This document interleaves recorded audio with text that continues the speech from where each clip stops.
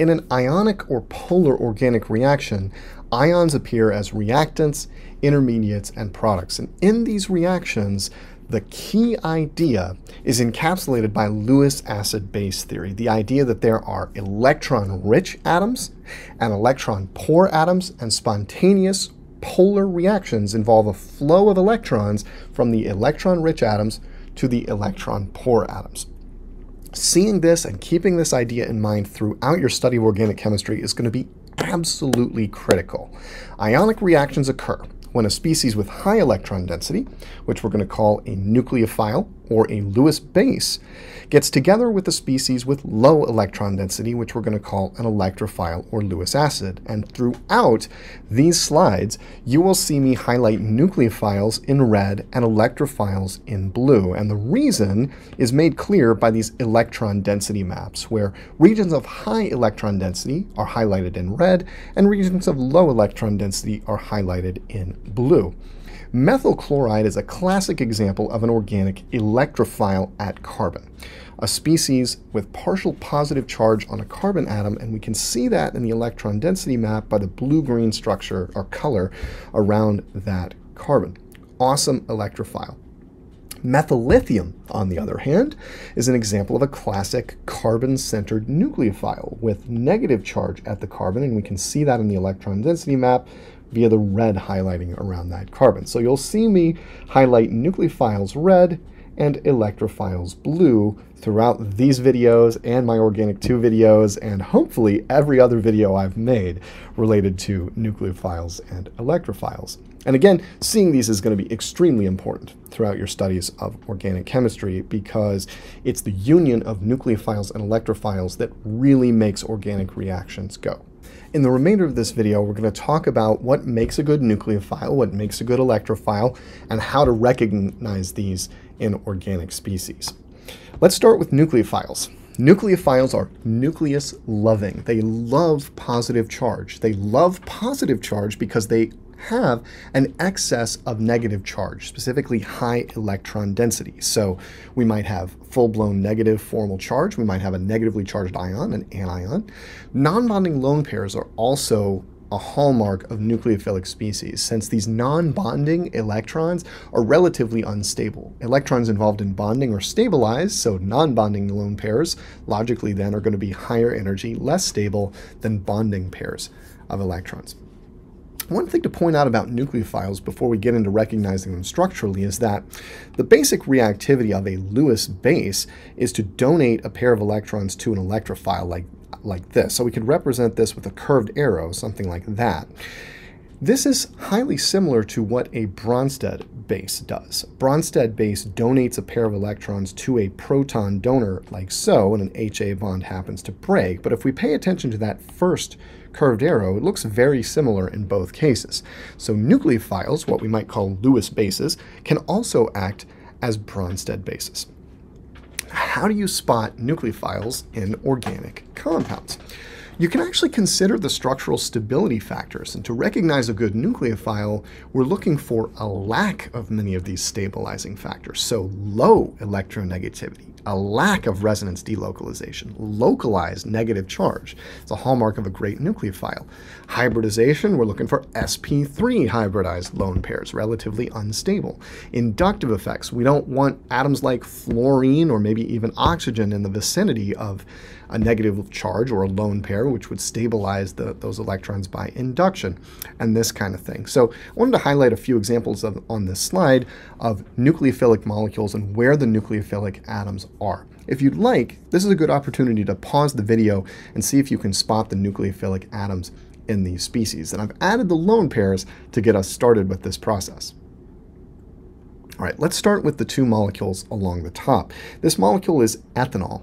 And when it comes to recognizing ethanol as a nucleophile, the first thing we should look for is non-bonding lone pairs. And we see two on this oxygen, and that oxygen is a decent nucleophile. It's not great. It's not a great Bronsted base for that matter, but if we're looking at that molecule as a nucleophile, say this is combined with a very strong Lewis acid, the first place our eye should be drawn should be this oxygen with its non-bonding lone pairs. The conjugate base of ethanol, ethoxide, is a much better nucleophile at now the negatively charged oxygen atom. So now we have very high electron density at that O-, and this is quite a good nucleophile, much better than the neutral ethanol.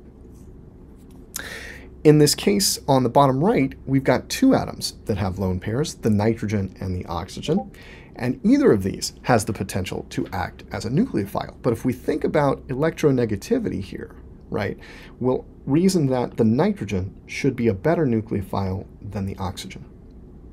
Why is that? Well, nitrogen is less electronegative than oxygen, holds on to its electrons less tightly in a colloquial sense, right? So it's going to be more inclined to give that pair of electrons away. We already understand that nitrogen is generally going to be a better Bronsted base than oxygen, and for a very similar reason, this nitrogen is generally going to be a better nucleophile than oxygen. Again, drawing on this analogy between Lewis basicity and Bronsted basicity. This last case is highly interesting. This is the amino acid aspartate, or aspartic acid, in its dianionic ionization state. We see we have a nitrogen, very similar to this nitrogen, so we would expect that to be nucleophilic via the lone pair on that nitrogen atom. We also see negatively charged oxygen atoms here and here, and it's reasonable to expect those to be nucleophilic as well, just like this negatively charged oxygen up here. But ask yourself which you expect to be the stronger nucleophile, this O- or this O-. In fact, this O- in ethoxide is a much better nucleophile than the negatively charged oxygens in aspartate. That's because that negative charge is actually delocalized over not one, but two oxygens thanks to the magic of resonance delocalization. This is a stabilizing effect, right? Resonance means that all of the lone pairs on this negatively charged oxygen are stabilized, delocalized over three atoms, and the negative charge is really not stuck on one oxygen, but spread out over two oxygens in the case of both of these functional groups. A more interesting and potentially more challenging comparison is between the two carboxylate groups. So if you had to choose one of these two to be the better nucleophile, which would you choose? I'll leave that one up to you, but it's an interesting comparison because the only difference between the two is their distance to the NH2 group. This one is a little bit farther away than this one, and that has definitely a measurable effect on the basicity and nucleophilicity of those carboxylate groups. Electrophiles are electron-loving species, low electron density, positive or full-blown positive charge, meaning they want to accept electrons to become neutral. So something like a carbon linked to an electronegative atom or group where the carbon is left partially positive, or a carbocation with positive charge on the carbon that's not satisfying the octet rule is a classic example of an electrophile. So to show some examples of electrophiles on this slide, the first one worth pointing out is the carbocation itself. This is a 6-electron carbon. It wants another pair of electrons to satisfy the octet rule, and it is an awesome electrophile at that carbon as a result. One thing to note here is that Lewis acids can also often act as Bronsted acids. So carbocations often have these hydrogens linked to the carbon adjacent to the positive charge. Right here. These can be lost to form a neutral species, here an alkene and H+. And this shows how this electrophile can also act as a Bronsted acid via this appropriately positioned H. We'll see that again in another one of the examples on this slide. To find electrophiles, I think, is more difficult in general than spotting nucleophiles, because with nucleophiles, we're looking for something concrete, a non-bonding lone pair, a negative formal charge. With electrophiles, the electrophilicity is often hidden under the surface, and these next two examples are awesome instances of that. You may look at this molecule and kind of not know where to begin. Maybe you'd notice there are a couple of non-bonding lone pairs on the oxygen. Those might be weakly nucleophilic. But the major reactivity of this molecule comes from considering its second best resonance form, pushing the CO electrons up to oxygen, revealing positive charge at this carbon. That carbon is partially positive, as evidenced by this alternative resonance form that would result from this resonance type electron flow. And so it's a great electrophile at carbon. This is an example of carbon linked to an electronegative atom or group. The CO double bond, that carbon is almost always a potential electrophile. That doesn't have to be a double bond. When carbon is linked via a single bond to an electronegative halogen atom, chlorine, bromine, and iodine most notably, we also get an electrophilic carbon right here. And we'll see these acting as electrophiles on a regular basis, these alkyl halides. The bottom two examples just highlight some additional situations where we want to consider alternative resonance forms to recognize electrophilic centers. For example, here, we could push each of these pi bonds up to the more electronegative atom, exposing positive charge on the carbon to which that heteroatom is linked. So we've got two electrophilic centers here. This carbon doubly bonded to oxygen, and this carbon doubly bonded to nitrogen. Now, just as we mentioned in the case of nucleophiles, when it comes to judging electrophiles, we also want to consider the stability factors and how they influence the reactivity of potential electrophilic centers. So here, for example, if we were asked which of these is the more electrophilic center, we could use ideas about electronegativity and say, well, this nitrogen is not pulling so much on the electron density of this pi bond as this oxygen is pulling on its pi bond, because nitrogen is less electronegative than oxygen. And so there's more partial positive charge on this carbon linked to the more electronegative atom, so I would expect this carbon, part of the CO double bond, to be the better electrophile here. In essence, an electronegativity argument with a little bit of resonance thrown in there. And this last example highlights an important point. Positive formal charge does not necessarily point you to the electrophilic atom in a structure. So you may look at this and say, oh, this oxygen has positive charge. I see positive formal charge, just like I did in the case of the carbocation. That oxygen is electrophilic. But it's not. On the contrary, that oxygen is perfectly happy. It's satisfying the octet rule, and so to accept another pair of electrons would actually leave that oxygen violating the octet rule in a problematic way. The right way to think about a structure like this is to consider the alternative resonance form. The alternative resonance form, pushing the CO electrons, pi electrons up to oxygen, would leave positive charge at this carbon. That is the electrophilic center here, the carbon, not the oxygen. One thing that the positively charged oxygen does tip us off to is the potential of this hydrogen to act as a Bronsted acid, actually highly analogous to this case above. This can be deprotonated by a Bronsted base, and that would leave this oxygen neutral right after the OH bond breaks toward oxygen. And so that O plus does have an effect on Bronsted acidity of this molecule at that hydrogen, but the Lewis acidic center, the atom that really wants to accept electrons, is this carbon. And the alternative resonance form, again, I'm going to go ahead and draw this out. It's the alternative resonance form with positive charge on that carbon that really tips us off to this.